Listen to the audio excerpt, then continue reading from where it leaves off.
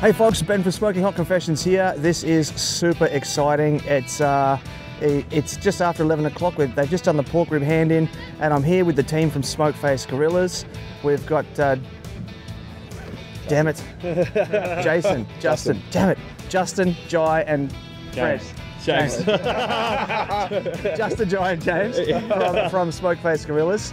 They've deliberately tricked me. They've all got the same hairstyle. They've all got a bit of facial hair, similar builds. It's just not fair. The odds are not in my favour. So we've got a ton of stuff to talk about, fellas. Let's start with the obvious. You've got your brand new trailer. Yeah. Mate, this is a game changer. This is going to change the way the whole scene is running their pits and that. How did it come about? Well, Justin and I several years ago have been like, geez, we'd love to get a trailer like this, like with everything done inbuilt. We'd obviously, when we first started competing, we started with a cabinet. It was too hard to travel. Then we built a pit, and I had my heart set on a Myron for a long, long time. And I finally just went, nah, stuff it, I'm going to get out of my system. I couldn't get any advice on what they were like here in Australia. So we sold the offset to the Blue Smoke boys, who seem to be kicking goals on that. And won a few RGCs, and they've continued that streak. So we picked up this girl, and all of a sudden we had trouble carting it around again. So we literally were looking at trailers, different trailers, affordability, stuff like that. So we got Heatbeads on board at the same time, and we sold them a bit of a vision, and they saw our vision for a trailer, and I don't think they realised what we were thinking. Like every mid-aged male, you're going to go big, you got to do it properly. Then Luke, who's holding the camera, he came on board. He got us a few other sponsorship deals, and we started building this with Manhorne out of Melbourne. Very nice, mate. Very nice. He got there. He's about 90% complete. We had to rush it off on him. He was very stressed. We pushed him pretty hard. It's missing a few things that will be finished next week, but yeah, we're wrapped, and it's made life a whole lot easier. So. Quality build. Absolutely, yeah. Now, I understand that you not only have a kitchen in there, but you also have sleeping quarters. How good is that? Yeah, we definitely got a kitchen. We can obviously you can take a look at some photos. We've got a kitchen, got a TV, air conditioning, heating. There is a sleeping quarters which isn't quite ready yet. We're kind of going a bit hobo and sleeping on the floor this trip. So the beds didn't get finished, and the aerial for the TV didn't get finished on this trip. But yeah, it's been a lot more comfortable. Obviously, driving up from Melbourne, it's about 15 hours non-stop. It took us pretty much a day and a half to get up here, but we just pulled over at a truck stop, rolled the beds out, slept, and then kept going, so it was great. That's so cool. Yeah. That's very cool. I think we're going to start seeing a lot of these hitting the circuit now that you guys are pioneering the way. Yeah, it's interesting. I know there's been a few people out there trying to grab some. I know Lucas has been pretty keen. There's a couple others. It just takes us back, I guess, to when everyone started off on 20-inch radars and stuff like that. And then all of a sudden, the first offset trailers started rolling out, and everyone's like, oh, I've got to have one of those.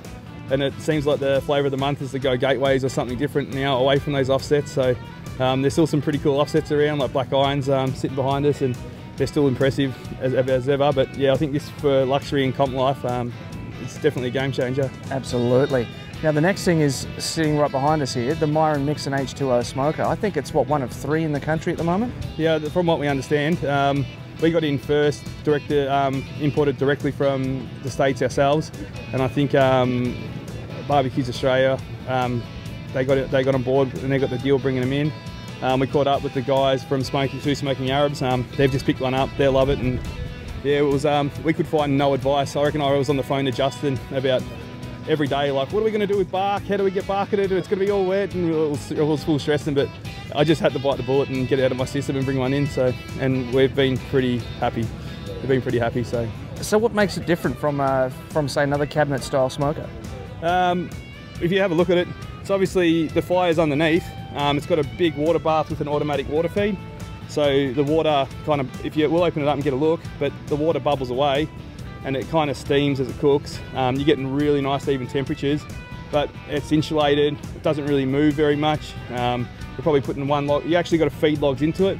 So like today, our fire's almost gone out because it just sits at 300, and it'll just almost sit at 300 till you've got no fire. So you feed some logs in there. You got to keep the fire up, and it just you don't get as much wastage. Just like when Justin pulled out the food before, like the brisket, he trimmed it to box size, and it swells up and comes out bigger again. So it's very, very different, and it's a stick burner as well. So bit of a combination. Sounds like the best of both worlds, mate. That's fascinating how that all works and how that all comes together. And it's a very good looking unit too. It looks very solidly well built. Yeah, she's heavy. She's a solid 425 kilos, so it takes the best part of all of us to push her around. Lucky you're all big blokes. Not by choice, but yeah, she's very well built. Like everything about it, like the hinges, the door stops, the whole lot is just it's just a different quality build. There's been a lot of thought put into it, and you couldn't fault a single thing on the thing. So I love it, mate. I love it. Now, before I do let you get back to hand-ins, we'll do a quick roundup. You're currently ranked number 11 in the country. You've got a GC and 2 RGCs in the ABA. You've had a couple of wins with KCBS as well. Most importantly, you've had the 180 perfect score brisket in the last KCBS competition, mate. What was that feeling like? I don't know if you've seen the video. We obviously with the All-Stars team. Yeah, it's funny. So I should let Justin finish with what we've been most excited with this year. But the 180 was real special. Like real good bunch of friends. We had Boomer, Butcher's Axe, and us from Smokeface Grillahs. Got together, a bit of fun for the KCBS. Partied pretty hard, slept in late, went hot and fast, and the only thing I can say about that brisket was the burn ends. Like the whole time, where like usually at a barbecue comp you don't want to eat barbecue, no one wants to touch it, it just sits there, and we smashed every single one of those. That's how we knew it was good. But the most exciting thing we probably had this year, which is something absolute left ball, is chicken's been the absolute death. It's nearly killed Justin. You have to ask him about it. He's had long and stressful nights about it. Tears, chicken being thrown against walls. Had all types of problems, and this year we've got on a massive run of chicken. It's become our best category, so we've had a lot of call-ups in that, and that's probably been the best one, because it's been a long time coming, especially for Justin, so it's been funny. Mate, that's great. Now, Justin, mate, they said that you were particularly excited about something. What was that about? For the 180. Got to be excited about that. What were you referring to? When we finally got the bit, if you look back on some of the call-out videos when the chicken, you see this big Viking roar come out.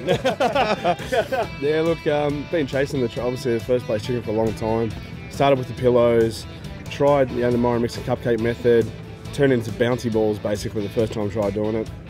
Went back to pillows, started to finally get a couple of call-ups, but then once I brought the Myron in, we completely changed everything. Went back to cupcake method, something different. And the way this works with it just puffs it up, and it's, man, when we actually did a practice at home, Joe and I both bit into it, looked at each other, and just like, no words were spoken. It was amazing. That's fantastic, mate. Congratulations. Well, look, I will get out of your way, because we are getting dangerously close to preparing the next hand-in box. Yep. Thank you very much for your time. Best of luck with it all. Thank you very much, and I look forward to seeing some more of this trailer getting around. No problem. Thanks very much, mate. Thank you very much, mate.